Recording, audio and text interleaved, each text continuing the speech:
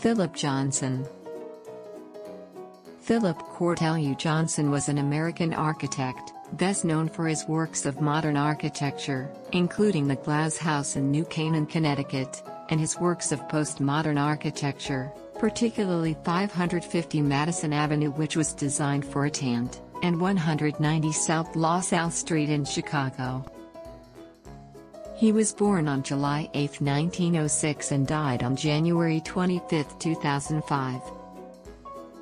In 1978 he was awarded an American Institute of Architects Gold Medal and in 1979 the first Pritzker Architecture Prize.